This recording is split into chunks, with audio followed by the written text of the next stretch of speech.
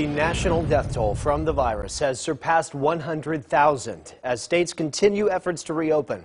The CDC has issued guidelines for venturing out again. They say people should open windows in vehicles when possible, especially in taxis. And if traveling by bus, you should enter and exit through the rear door only for those who have tested positive. They advise waiting at least 10 days before interacting with others. New York Governor Andrew Cuomo says things are improving in his state.